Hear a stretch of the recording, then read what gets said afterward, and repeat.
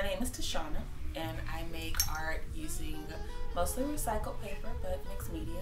I make everything from jewelry all the way to canvas art, sculpted vases and bowls. And basically what I do is take the paper and I fold it in various ways, and then I go back and sculpt it into whatever I'm creating. I actually paint some of it, like say if I'm doing a specific skin tone, it's really hard to find tons of magazines in the same color, so sometimes it's necessary for me to paint on the skin tone, but everything else I like to keep it true to the color of the actual paper.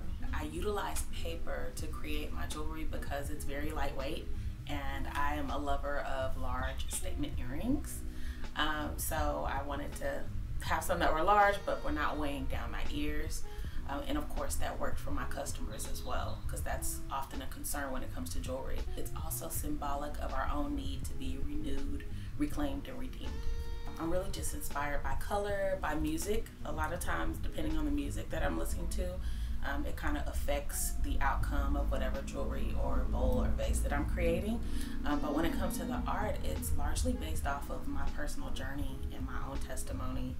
I feel like our own experiences are very powerful, and they are strong enough to connect to other people.